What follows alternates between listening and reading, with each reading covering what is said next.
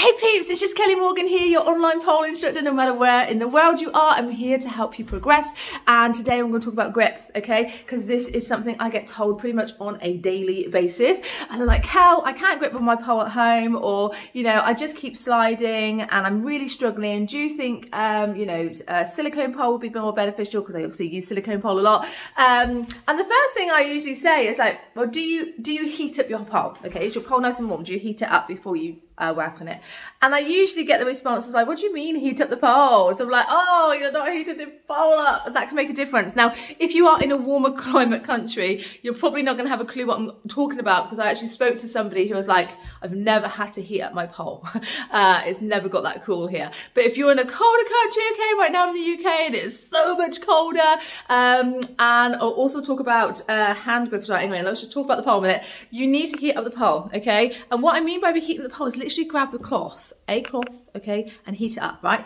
I recommend you do this as part of your warm-up. It's what I do when I teach any time on a chrome pole, is how to heat up the pole. So once you've done like your standard warm-up, okay, so you've warmed yourself up off the pole, grab yourself a cloth, and you can grab onto the pole. You can see it's cold, I've still got a jumper on.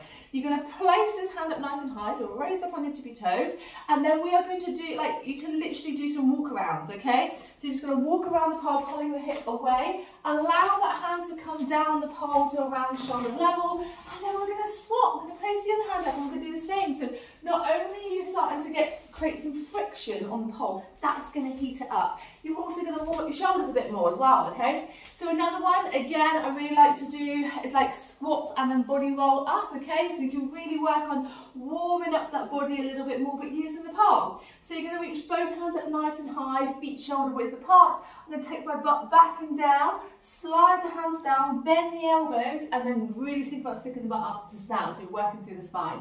And again, you can do this, I know, 5 to 10 times, and then swap your hands the other way. Down and roll, yeah? Does this make sense?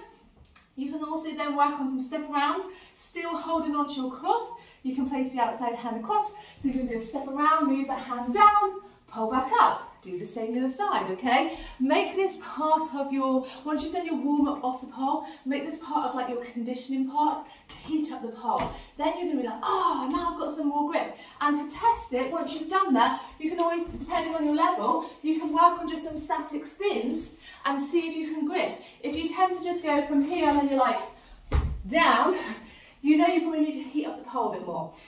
Another thing, if it's not super dry now and it's cold, I'm noticing in myself, is your hands will start to dry out, okay? You want to make sure you're conditioning, when I say conditioning, you want to moisturize your hands before bed, okay? So before you get into bed, moisturize your hands, okay? So we can keep them hydrated. That's gonna help you on the pole, okay? Do not moisturize your hands just before you go on the pole. Do it before you go to bed, and then when you get up in the morning, you can obviously wash off any excess, or whenever you get back on the pole, just wash your hands, okay?